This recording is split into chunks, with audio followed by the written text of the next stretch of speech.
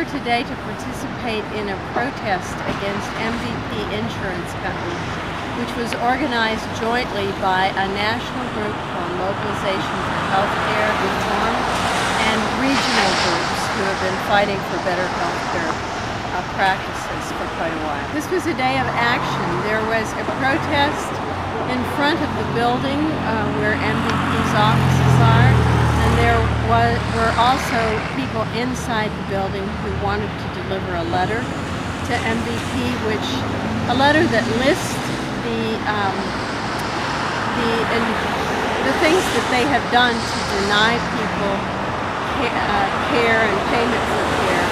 And these things were not just a matter of protesters saying this was done.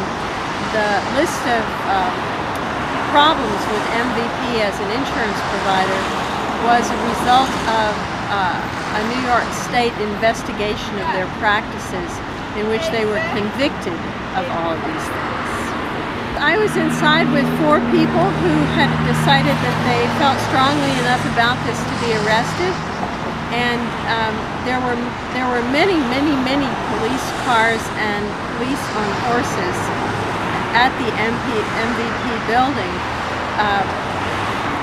Essentially, the security people told me and the people who were going to be arrested that they had to leave the building or risk arrest. Essentially, we were all having a cup of coffee in the public coffee shop, and nobody was doing anything or threatening anybody at all. And in fact, what they wanted to do was just deliver this letter to the MVP offices.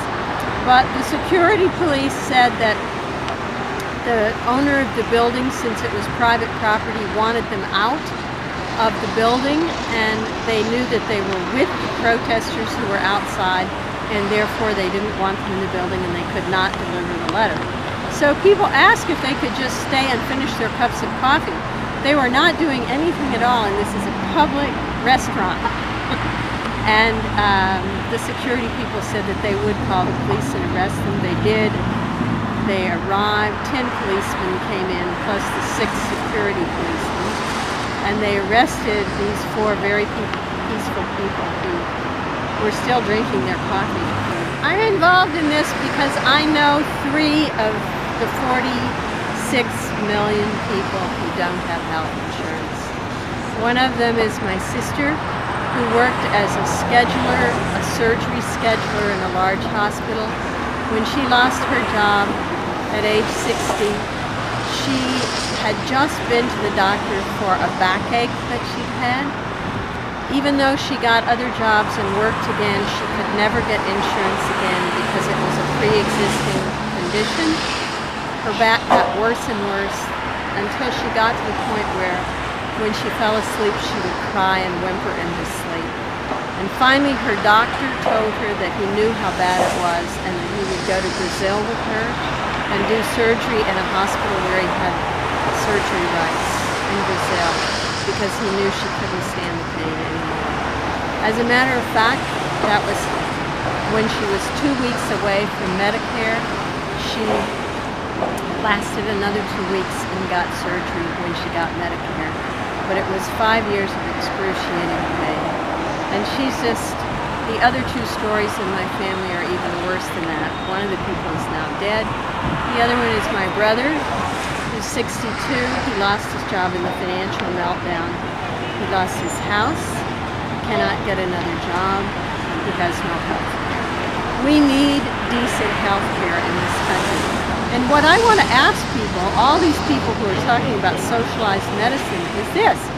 If you had the option tomorrow to get Medicare now instead of when you were 65, would you take it? Well, I'm here, I'm concerned with the quality of care being incorporated in healthcare reform. There's a lot of different ideas out there that are good ideas, but they're not given much attention. Like one thing is a checklist that they want to incorporate in hospitals, so that doctors follow a checklist when they do surgeries and any ICU care. That is is voluntary. It's not mandatory. It should be voluntary. It should be mandatory, but there's a lot of resistance to it. Yeah, my son passed away 4 years ago, and there was a lot of questions involving, his care. So we just sort of made it a point to become more active. Well, I'd like to tell them that they should listen to the patient advocates' voices that want strong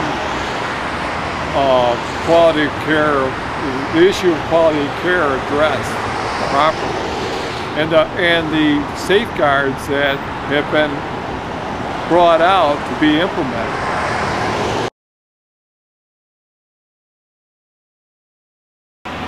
We're protesting because we feel that too much of our healthcare dollars goes into insurance company profits and not into care.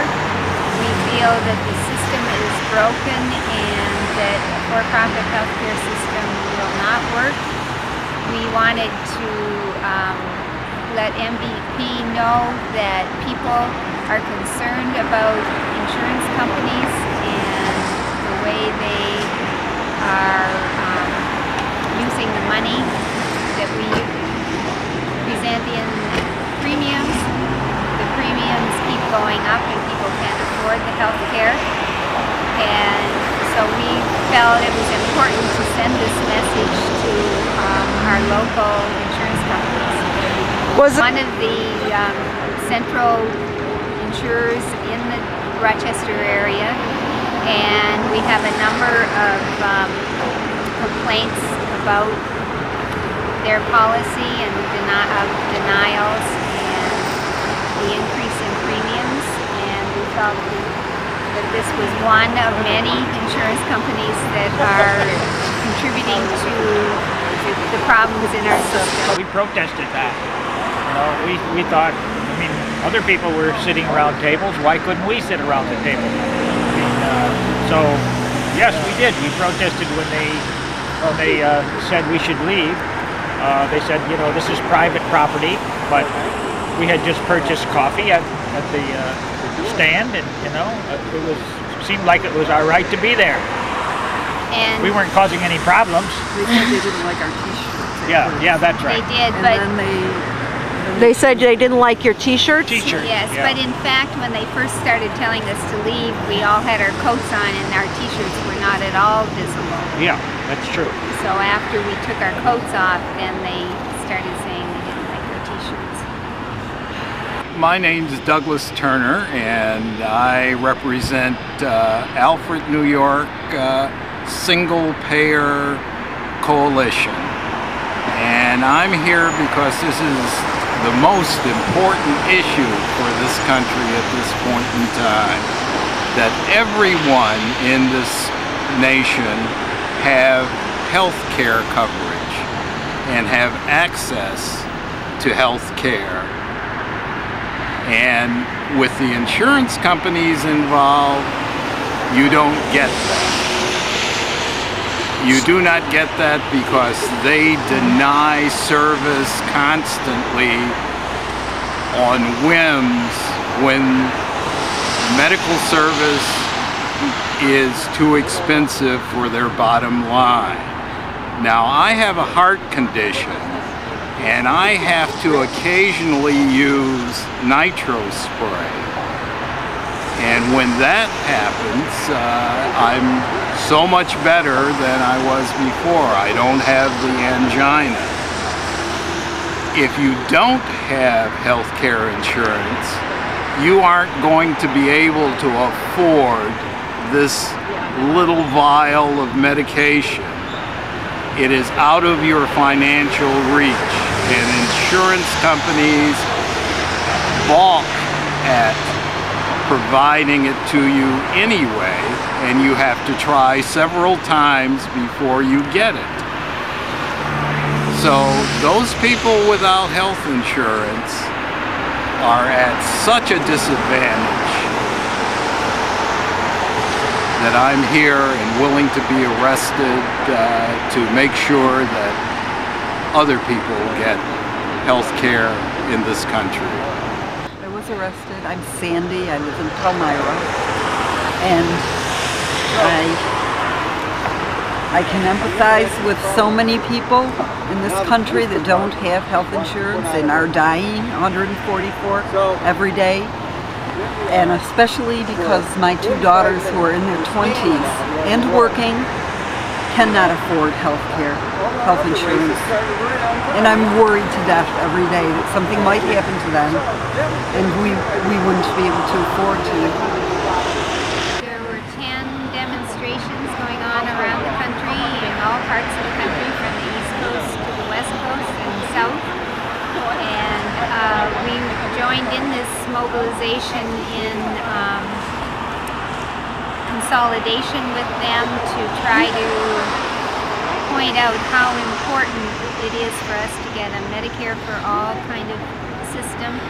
We're concerned about the legislation that is being proposed, and we feel it's important for people to speak up now with a very loud voice and let our congressional representatives know that we need a Medicare for all, expanded Medicare like HR 676 or S703 in the Senate, so that everyone is included in our healthcare system and covered fully.